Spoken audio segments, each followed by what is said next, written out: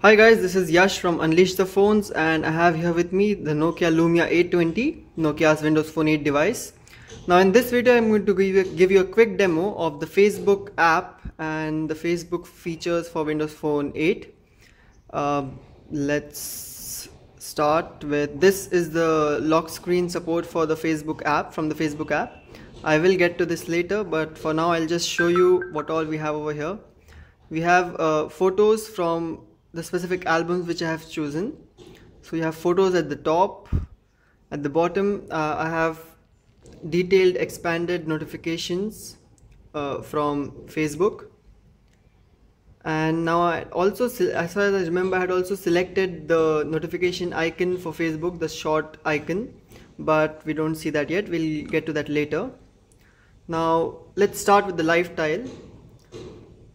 This is the large live tile for Facebook. Now by default it shows you your cover photo, and when you have notifications like I have right now, it will also show you the notification. Let us now check out the medium tile. In medium view, yeah, that's it. It also shows you the notification, but there's no cover photo view over here. And in the small tile, as far as I remember, it only shows you a counter for your unread notifications or messages or unread friend requests. Now let's switch to the Facebook app. As you might have noticed, it opens up instantaneously. There's not really a long delay. I can show you that again. Alright, so again, now there are two things. When you use the back button to exit the app, whatever Windows Phone considers exit, this is the app opening for the first time, the fresh open. And when you use the start key, the app has only switched to the background and it will resume.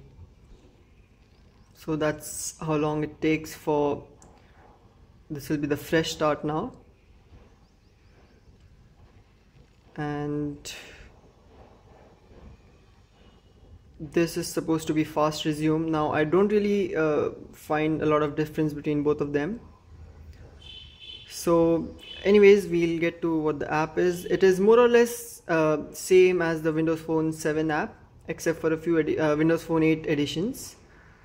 The basic app is same. You have your news feed. By default it is filtered by the most recent view, but you can change that to photos, videos, your groups or your lists, whatever you want. You can go through your list. You can check out the statuses.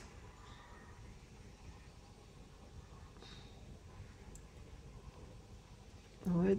Now this is status with 0 comments, but two people have liked it. I can add my own comment or I can like it.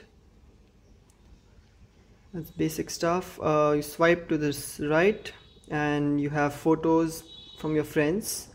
Now I have never been able to manage to understand on what basis these 6 friends are chosen.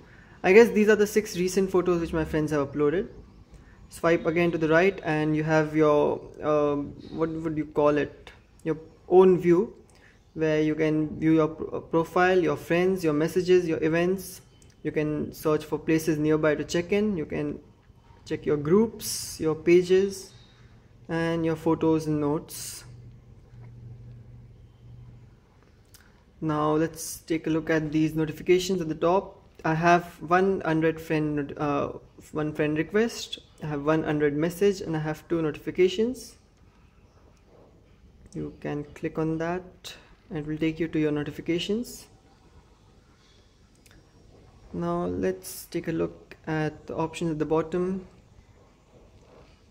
You have an option to add a status, update your status. You can take a photo and upload a photo.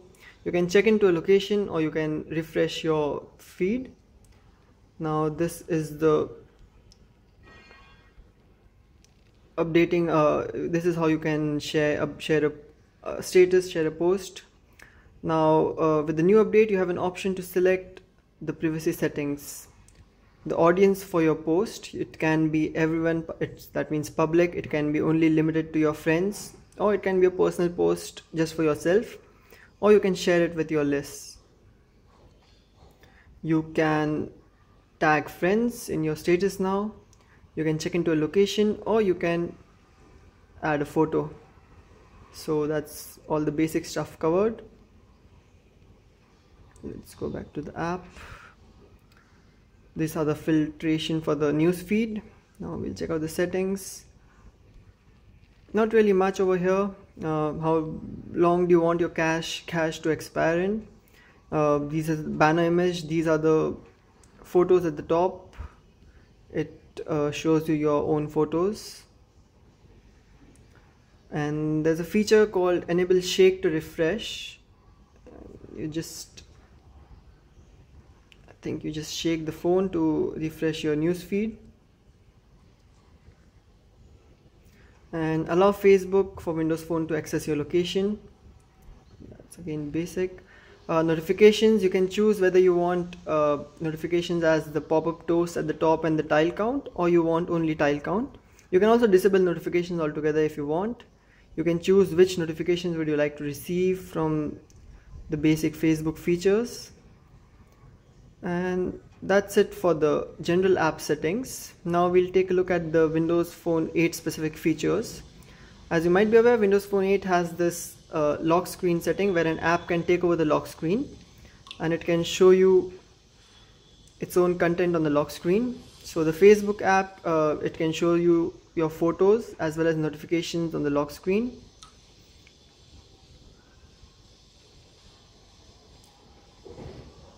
Now there you go. Sometimes the apps really take a long time to resume, so I guess I'll have to exit the app and we will switch to it again.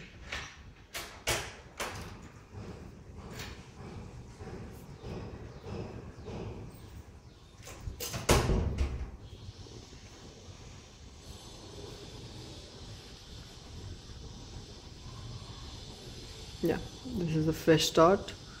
I'll take it to the lock screen settings. So like I was telling, you can either have it show your photos from all the albums, or you can select albums which you would like to see the photos from. And you also have an option to see photos only of yourself. So even if your friends have tagged you in photos, you'll be able to see the photos on the lock screen. So there are two view styles for the lock screen. You have the one which I have selected, which shows you 4 photos as well as a blue background at the bottom, so that it makes it easier to read the notifications. Or you can have a full page of photo. I guess it will take some time to refresh, but as you can see over here, this is how it would look. You have one photo on the entire lock screen, and just like the one over here, you have your notification and the small notification icons at the bottom. So that's it for Facebook for Windows Phone. Now you have an option to send and receive messages, but there isn't an option to chat from within the app. For that you have your messaging hub on Facebook on Windows Phone, which has Facebook chat integrated. So that's it for Facebook for Windows Phone. Let me know if you have any questions and queries via comments and I'll try to answer them. Thank you for watching.